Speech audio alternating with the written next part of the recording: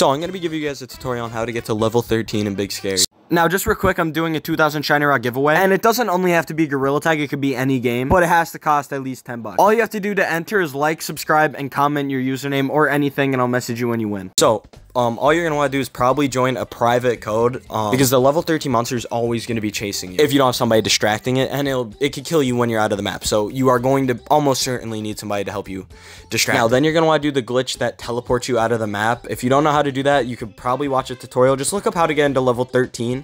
And the most popular video by Average Monkey, I'm pretty sure, gives you a tutorial. And I mean, this glitch is just pretty popular now, so you should know how to do it. All you have to do is walk very far in your boundary. So as you can see, you're going to want to kind of follow this path we're taking. And I'm just going to go ahead and speed this up because it takes a long time to get there, about a minute to get there, and it's pretty straining on your arms. But you can pretty much follow any path you want to get over here. As you'll see me do here, I get out of the map and like kind of sit for a second. It helps my arms like not hurt when you're sticking them up in the air for that long.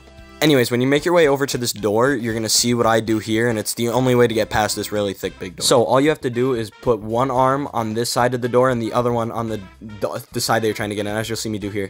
You're either going to need really long arms or walk in real life to that side. It shouldn't disconnect your arm.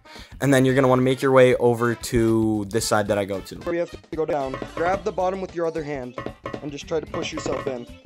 Now, you just heard what I said, but don't be discouraged if you don't make it. It'll take a little bit. You'll see I keep trying here for a while. I'm just going to cut to when I get it, though. Okay. Now. Fuck. As you can see, you hit the void, but it might be possible to get down there if we could find a different entrance. But it is possible to get there, so if we could find a way to get out of the map past that point, we could probably get in there. I imagine there's just a barrier that teleports, like, that de-renders it. So if you could get past that barrier somehow, which I bet is just that tiny little area, you could definitely make it in there.